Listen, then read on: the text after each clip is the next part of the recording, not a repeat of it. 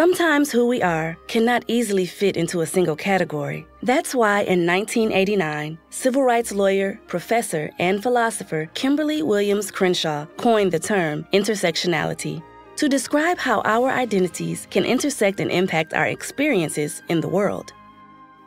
The documentary film, My Name is Pauli Murray, examines the concept of intersectionality in more detail by revealing how writer and civil rights lawyer Pauli Murray's many identities intersected to make her a target of multiple forms of discrimination on the basis of race, class, sexuality, and gender.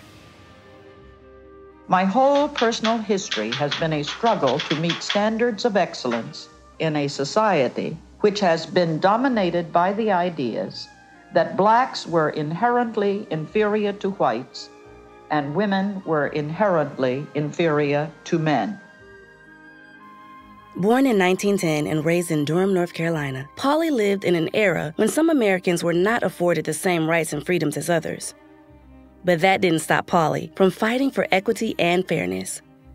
In 1940, she was arrested for refusing to give up her seat on the bus for a white passenger, 15 years before Rosa Parks. Pauli experienced class discrimination. Throughout her life, she wrote about her struggles with her sexuality. She even sought medical treatment because she felt like she was a girl who should have been a boy. The turmoil and the suffering, this is a person who kind of just needed doctors to help in some capacity. Pauli's multiple identities intersected to give her a unique perspective on how to fight for human rights.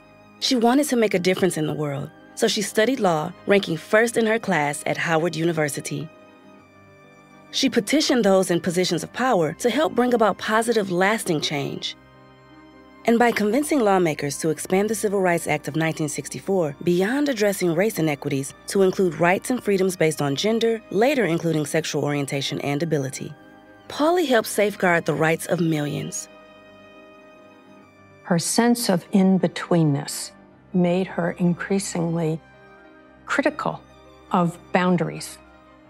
And that allowed her to make one of the most important ideas of the 20th century, that the categories of race and gender are essentially arbitrary and not a legal basis for discrimination. What are all the different aspects of your identity that make you, you?